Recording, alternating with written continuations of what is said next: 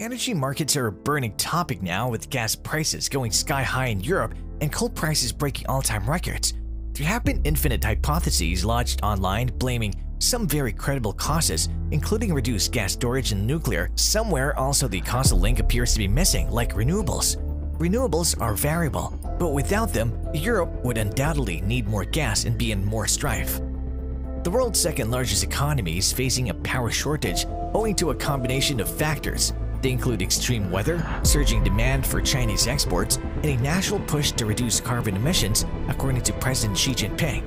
China is an industrial powerhouse and the planet's biggest emitter of carbon dioxide. The country generates most of its electricity by burning coal, but the inventory of major power plants reached a 10-year low in August. But how can this be possible? Hello everyone, welcome to World of China, a channel to explore China. In today's video, we're talking about the coal crisis between Australia and China, causing China an acute shortage of electricity. So stay tuned and give this video a big thumbs up. Exactly a year ago in October 2020, Chinese state-owned companies were ordered to stop the import of Australian coal, widely viewed as vengeance for Australia's more critical stance on China. It came as trade tensions between the two countries soared after Australia retreated a call for an international inquiry into China's handling of the coronavirus. The restrictions on Australian coal naturally pose a new opportunity for other parties in the region, particularly in East Asia and Northeast Asia, to fill China's coal shortfall. As a result, China turned to Indonesia, Mongolia, Russia, and other countries to try and make up for the shortfall. Last year, reports said that Indonesian coal miners signed a $1.5 billion supply deal with China. But apparently, it wasn't enough. In June 2021, Chinese factories began to report power outages and electric shortages. The Lantu Group's September 28th report showed the provinces with the most severe power consumption problems to include Xinjiang, Qinghai, Yunnan, Jiangsu, Fujian, Guangxi, and Guangdong, where China's major manufacturing companies are located. Restrictions on electricity supply will cut economic growth and exacerbate the slowdown caused by problems in China's residential construction sector. China's central and local governments alike are now actively looking for solutions to the domestic energy shortage before the winter, particularly in its northeastern provinces, which will face freezing temperatures in the coming months. By mid to late 2020, coal was looking to be in grave crisis. Chinese inventories were high, and shipping data showed that much of the supply of coal to southern China was now coming from northern China ports, leaving little room for thermal coal imports, and not just from Australia, which was singled out for special treatment. And then something strange happened. From early 2021, China started to draw its coal inventories down hard, and deliveries from northern ports to southern ports started to drop. This might not be a big deal, but China's power demand was flying at the same time, with electricity consumption up to 14% year-over-year in April to June, and steel output up 21%. Coal stocks started to fade rapidly. So demand was very strong, but supply fell behind clearly both for domestic production and imports. As China's coal production is heavily centered in a few provinces, already some banks have lowered China's growth prospects due to the power crunch. China faces risks in procuring coal quickly due to a variety of pressures, including logistics and regulations. That indicates a stutter in economic activity, and attendant hitches in the regional supply chain may not be fully avoided. Many observers seem to be worried about a significant rate of energy price shock. China's power shortage could lead to a rise in prices for many export goods that could result in a modest rise in consumer inflation in advanced economies. Since the beginning of the pandemic, China has faced several unexpected challenges. The trade spat with Australia, the continued South China Sea shipping congestion, and a shortage of coal supply are testing the country's economic capabilities and problem-solving skills. China has moved up its efforts to engage Russia, Mongolia, and other third parties to fill their coal shortage. Hence, policymakers in Beijing have not given any indication of whether China will reopen importing Australian coal. China has started tapping stranded imports of Australian coal, according to media reports. Beijing had halted those deliveries due to political tensions, but vessels that have idled near ports have now received clearance to discharge some of the coal. The reports also say that last week said Indian firms snagged about 2 million tons of Australian coal at a discounted price that were sitting in Chinese warehouses. China consumed about 4 billion tons of coal last year, with the majority of that coming from domestic sources. Fossil fuel accounts for 70% of China's power generation mix, with coal taking the lion's share. An estimated 200 million tons of coal are needed during each winter month. The Chinese government is diversifying overseas sources of coal as well.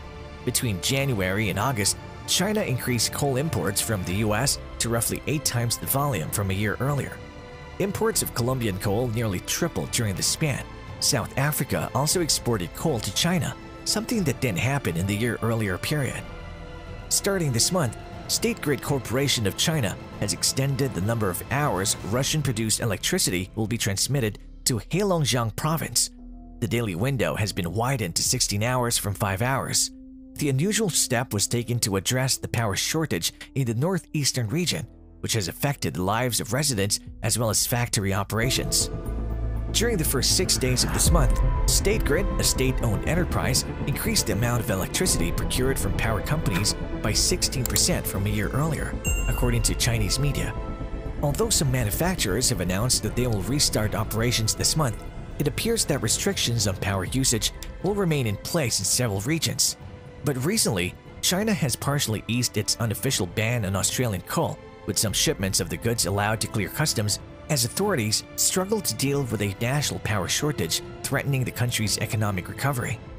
Coal industry executives and diplomats say they're hopeful the move is the first phase of a broader easing of restrictions imposed almost a year ago, while China would be unwilling to be seen to be backing away from its efforts to punish Australia economically. Its current power crisis means it has little choice. A senior coal industry executive in China on Monday confirmed reports that Australian coal was being released from bonded storage. This means smaller shipments of coal that have arrived in China but not been allowed through customs were now being released. He said the embargo still applies. There has been no policy change to allow coal to be imported, but there have been Australian cargoes floated but not distributed. Customs is not allowing those to be cleared through the port. Australian miners said they were unaware of any major shift in policy, but had heard rumors about smaller volumes of coal being allowed in. Energy research firm Wood Mackenzie has figured that 5 million tons of coking coal and 3 million tons of thermal coal stockpiled at Chinese ports could be cleared by custom officials for use in China's domestic market. However, those relatively small amounts involved would do little to cool surging prices. Energy research company Kepler also said a total of 5 vessels waiting offshore had discharged 383,000 tons of Australian thermal coal into China last month. It's possible the discharged coal had been resold to other countries, but traders said this was unlikely because of signals from Chinese authorities that it would be allowed to clear customs. The ban, part of a wider campaign of economic oppression that also targeted Australian exports of wine, beef, barley, and seafood, has come at the worst time for the Chinese government, which is scrambling for more thermal coal to power its electricity generators. China desperately needs thermal coal used to generate electricity as the country faces a bleak winter that could leave millions without heating. The pressure domestically on coal supplies is immense. Indonesia is watching closely. Its coal exports to the world's second biggest economy jumped 50% in the first half of this year. But the nation can't supply enough coal for China, and the fuel is lower grade than the Australian product. China's authorities may loosen their import quotas as they fight their crisis. China's most traded thermal coal futures contract in Zhengzhou jumped more than 10% to a record high of 1,408.2 yuan per ton on Monday, after flooding in Shanxi in the country's north forced the closure of dozens of coal mines. Over the past 2 weeks, authorities have ordered power cuts at many factories, while there have been widespread reports of power outages and restrictions being imposed on homes and businesses in the country's north. Higher demand for coal due to historically cold weather and a reduction in coal productions as China imposes carbon emissions targets have coincided with restrictions on Australia coal and global disruptions. Proposed measures included transmitting gas from the south to the north to power residential heating, as well as implementing temporary tax deferral policies for coal and power enterprises facing difficulties, state media reported. An official told the China Daily, electricity and coal supply are crucial to people's lives and ensure stable economic performance. It must be guaranteed. Ensuring energy security and keeping industrial and supply chains stable are among the 6 priority areas where protection is needed. There mustn't be any let-up in our efforts. some executives and diplomats hoped an easing of the coal ban could pave the way for a broader scale back in China's campaign of economic coercion. The Morrison government has made this a condition for considering China's application to join the Trans-Pacific Partnership Regional Trade Pact.